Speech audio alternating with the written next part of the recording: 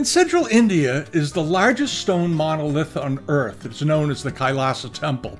It is part of the Ellora Cave complex. It is believed to have been commissioned by Krishna I in 757 and finished in 783 AD. It doesn't sound quite believable, but they say that's the case. Some of the carvings may have been added afterwards, though they don't know, as they never kept any records.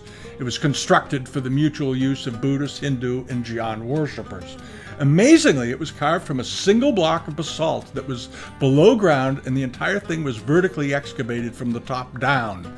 The excavation required the removal of 250,000 to 350,000 tons of basalt. None of the debris from the work has ever been found. Basalt is an extremely hard volcanic rock, just slightly softer than granite and nearly twice as hard as limestone, and can only be cut with chisels. Amazingly, no additional stone or rocks were added during its construction.